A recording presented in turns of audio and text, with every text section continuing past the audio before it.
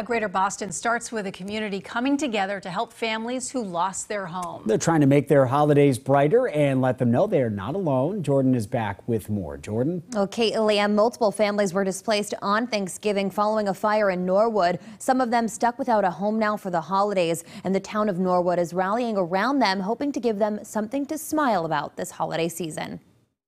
On Thanksgiving night, 3 families were displaced in Norwood after this fire tore through a multi-family home. These photos from the police department showing the aftermath. 2 families still looking for a place to stay. It's a very tough situation to be in.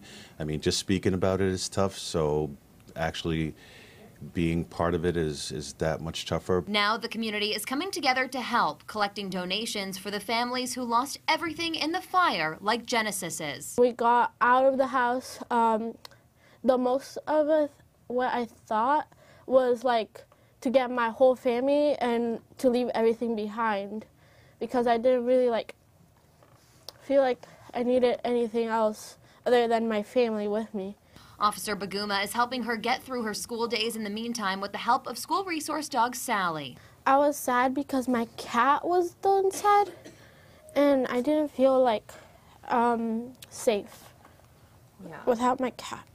But Norwood Police and Fire are hoping these families can get more of what they need before Christmas. They're collecting shoes, clothing, and gift cards for things like grocery or retail stores. The items can be dropped off at Golden Opportunities for Independence or the Norwood Fire Department. The family can actually go out and be able to purchase things that are in their nature, that are familiar to them. And firefighter Paul Ronco has a message for everyone in hopes of saving another family from this devastating situation. I can't stress enough the importance of smoke detectors and carbon monoxide detectors. Make sure they're working throughout the year, especially during the holidays. Nobody can do it alone, but together we can, get this family back on their feet.